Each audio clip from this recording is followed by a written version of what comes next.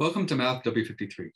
I'm Professor Thomas Scanlon, and I'll be teaching your class this summer. So as you know, Math W53 is the online summer sessions version of the regular class Math 53 that we teach during the academic year. There's really no difference between the topics that we cover in the summer and the topics that I cover during the academic year. So in this class, you'll be learning about working with functions of several variables, about partial differentiation, about optimization techniques, about integration theories that work in lines, in curves, in surfaces, or over volumes, and some of the fantastic theorems of Green and Stokes, which relate those integration theories between the different dimensions. Now, there are two obvious differences between this class and the class that we teach during the academic year. One has to do with the format in which it's taught, namely that we're online.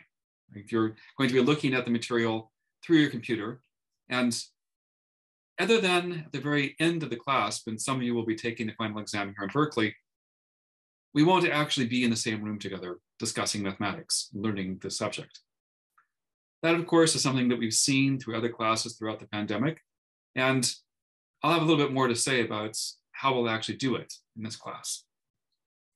But there's another feature which is very important about the difference between the class we do in the summer and the class we do during the academic year. And that just has to do with the time and the pace. During the academic year, you would have 15 weeks to learn multivariable calculus. The summer, you're going to have between 7 and 8 weeks. Really, it's more like 7.5, given that we'll have to take a final exam during that 8th week, which means that the pace for this class is about double the pace that you would see during the ordinary academic year. So what is this going to mean for you is that you will need to put in more time each week to this class than you would the corresponding class during the academic year. Let's come back to the issue about how the class is taught using the remote methods. We've all become familiar with remote instruction and instruction using technologies like Zoom over the past couple of years, whether we like it or not. And I'd have to admit that in many cases, people are not so happy with classes that are taught in this remote format. So what are we going to do about it for this class so that it's a good experience for you and so that you learn multivariable calculus in the best way possible? Now, there is some good news about this class. The first bit of good news is that this class was developed several years ago by a team that worked to professionally produce the lecture videos and to think out how exactly to teach at a distance this topic. So the two aspects of that are going to be very apparent to you are first,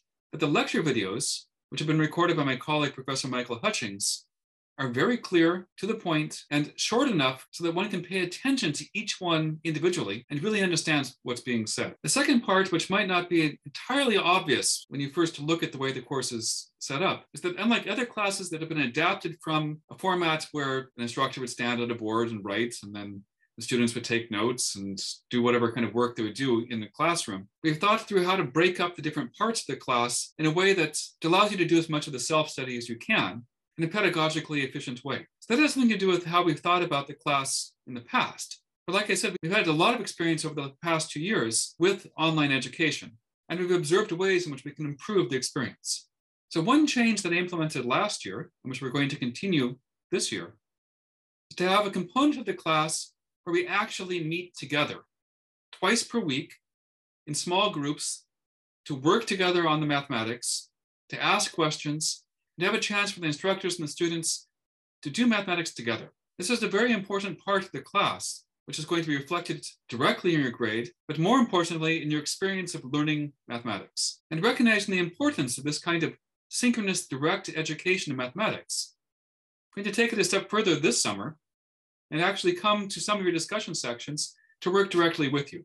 Something else that we've recognized is important in learning mathematics, especially in this remote environment, is to make it possible for people to collaborate together and to communicate and ask questions whenever they have those questions, whenever the issues come up in the work that they're doing. So we've implemented several channels that you can use for asking questions, for answering questions, simply for raising concerns and for having a community which is engaged in the study of mathematics. Something else that I think you're going to notice throughout this class is that not only are we focused on understanding how to implement algorithms for computing integrals or for finding derivatives or maximizing functions, but we're also going to see to it that you have a good conceptual understanding of how multivariable calculus works. In your future studies, you may be able to use a machine to perform some of the computations that we're going to learn how to do by hand in this class, but the machine is not going to substitute for your understanding. I can keep talking about this, But really, it's about time for us just to stop and to wait until the summer to when we can actually work together on understanding multivariable calculus, which is a rich and deep and important subject. And I'm very happy that we can study it together.